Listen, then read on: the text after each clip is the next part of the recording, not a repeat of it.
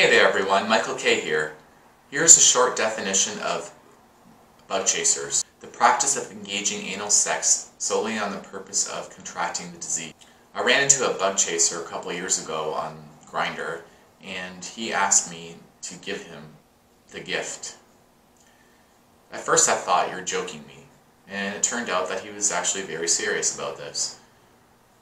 It was quite disturbing to me. Why would someone want to get this? Shortly after this, I watched a full-length YouTube documentary called The Gift, HIV. It was an eye-opening experience. Never would I have thought there was a whole subculture of gay community who would want to become positive. I learned that they feel it's inevitable, that they feel they're going to get this disease, so why not just get it? There are sex conversion parties out there, bareback and non-disclosure of status at these parties. They are and were happening in most major cities. People are getting tattoos of biohazard symbols on their body to show that they are positive, and they feel that they don't need to disclose their status. Just by seeing that on their body, you should know that they are HIV positive.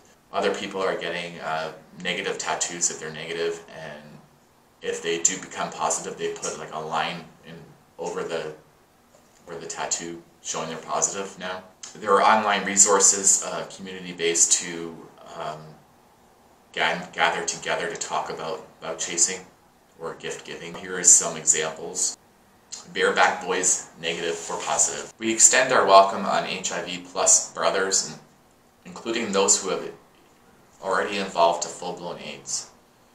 And to our gift givers and bug chasers. Gay extreme bareback. Bug chasers and gift givers, share your stories of giving and getting, of seduction, and of giving yourself over to the bug. I find this very disturbing. Who would want to get this? Who would want to subject themselves to this disease? Is it extreme ignorance? Do they realize they have to take medication every day and to deal with the possible side effects, short and long term? To deal with the stigma from family, friends, mostly the gay community, and a complication added to a possible romantic relationship. Some guys out there just hate condoms. They don't want to have to worry about getting the disease anymore if they become positive. That is naive. Some guys' thoughts on using no condoms. If he comes in me, he must be negative. If he lets me come in him, he must be positive.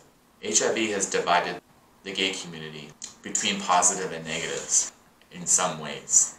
New HIV cases have been on the rise for some time now. Have we become complacent?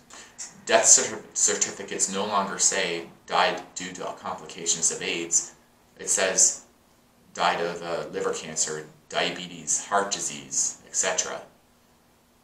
And those are mostly to do with, or I would say all to do with ARVs taken to treat HIV. This dumbs down the seriousness of HIV. Every day I'm reminded of it. Every day I have to take my medication, and afterwards, the first couple hours, I feel some sensations in my body. I can tell it's different. I have to deal with numbness and tingling in my feet, and sometimes it travels up my lower legs. Not having HIV is a gift in itself. Michael K here. Take care, everyone.